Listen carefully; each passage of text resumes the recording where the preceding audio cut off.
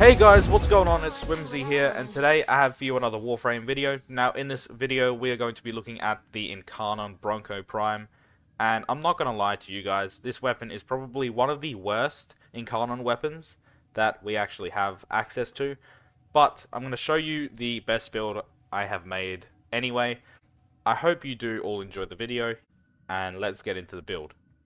So as you all know, this is the Bronco Prime, and I wish the Incarnon form was better. This Incarnon form kinda lets it down. So, yeah. This is not the best Incarnon choice by far, but I thought I'd still make a video on it. And here is the build. So, we have Galvanized Diffusion for plus multi-shot, Galvanized Crosshairs for on headshot plus critical chance, Primed Target Cracker for crit damage, Sharpened Bullets for on kill plus crit damage while aiming, Carnage Stinger for plus/plus status, Creeping Bullseye for that massive crit chance and less fire rate, only by a tiny bit. Then we have Dizzying Rounds, shots from less than 8 meters away, stun enemies and open them up to finishes, plus 200% status. So this is actually a very good mod, and if you are looking to actually stun enemies and finish them with your melee weapon, then this is actually a good setup for it.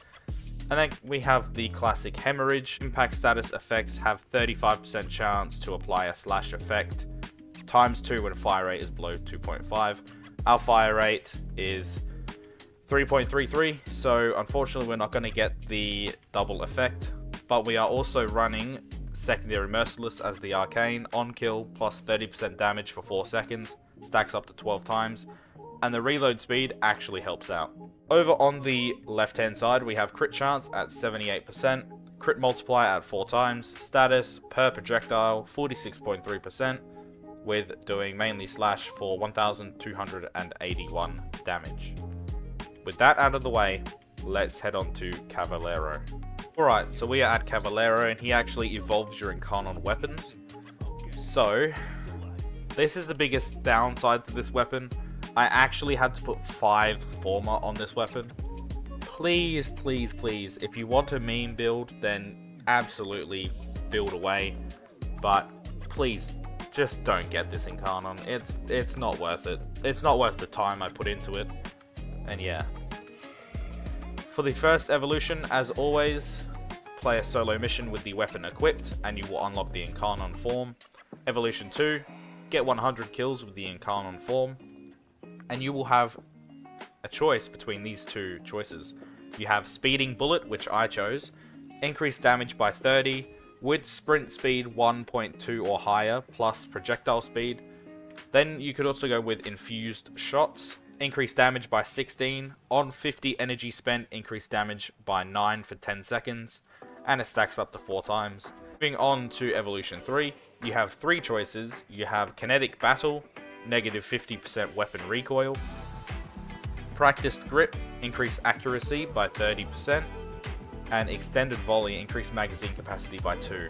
I chose Extended Volley, and I normally don't choose Extended Volley because I think it's a waste, but this magazine, oh my god, you only get 6 shots and then you have a fucking reload of 2 seconds. So increased magazine capacity actually helps this weapon out.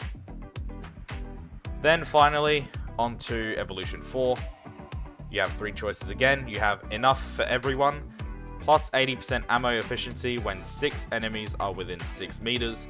This could be alright, but then again, if you have the extra 2 shots, then it doesn't really make a difference from what I've seen. I chose Commodore's Fortune, increase critical chance by 20%, but you can also choose Rain of Lead, which gives you plus 2 multi-shot. You can choose either one of these. I went with Commodore's Fortune for that increased crit, so this weapon can actually deal some damage.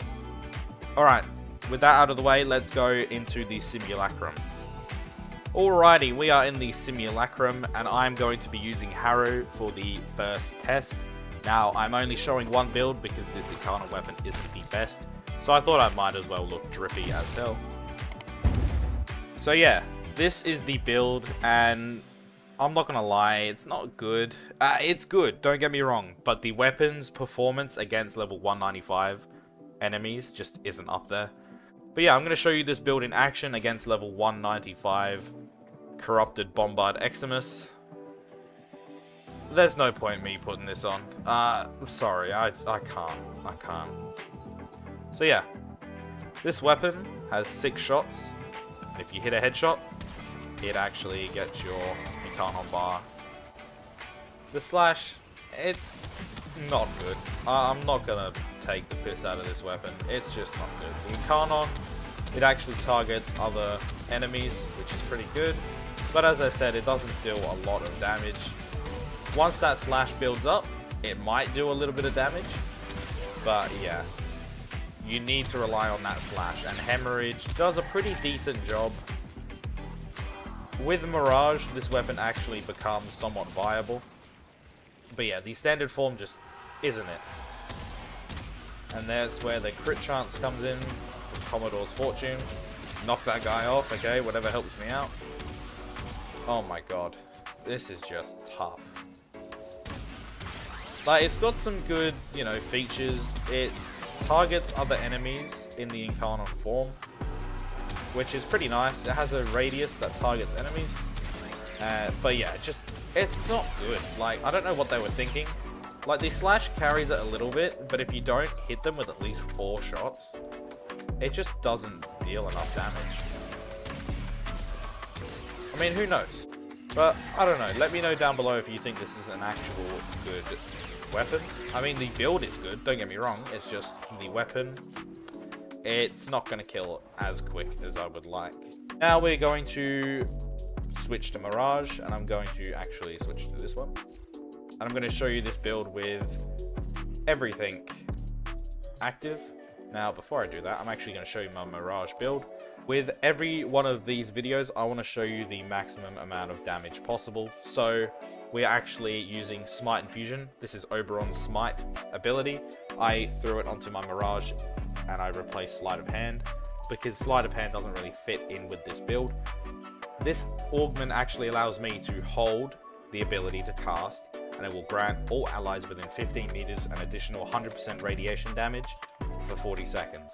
So we're going to be stacking base slash with radiation. Hopefully it works out alright. And yeah, I'm going to use all of her abilities.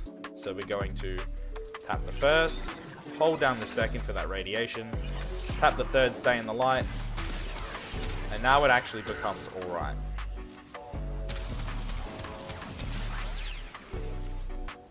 Now honestly, you don't even need to run the augment for this weapon, because the slash will take care of the rest because of those clones. We're pretty much hitting all the enemies with around 32 projectiles. But this is the Incarnon form with the radiation boost.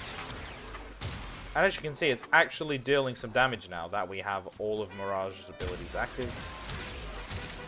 And yeah, there's some red crits in there as well. Now, I'm actually going to show you this again, and I'm not going to use my second ability, just so you can actually see the slash in action. And yeah. Obviously, you can run whatever you like. If you want to run radiation like I do, go ahead. If not, you can always just use base slash. And there we go. Mirage does make this weapon useful, but I'm not going to say that it is a must pick up. Definitely is not a must-have, but if you want to troll, have some fun, then it is a good alternative. But yeah guys, thank you all so much for watching. That has been the video. I hope you all have enjoyed. If you did, please like, share and subscribe, and let me know down below your thoughts on this weapon. It's not too bad, but it is not my favorite weapon. There are many other weapons that are better than this. Now, before I actually let you guys go, I do have an official Instagram. It is at swimzyy.yt, and I also stream on Twitch from time to time. So yeah, if you would like to, please follow me over there, but only follow if you enjoy the content. And that being said, it's been Swim, guys. Later. Fearless.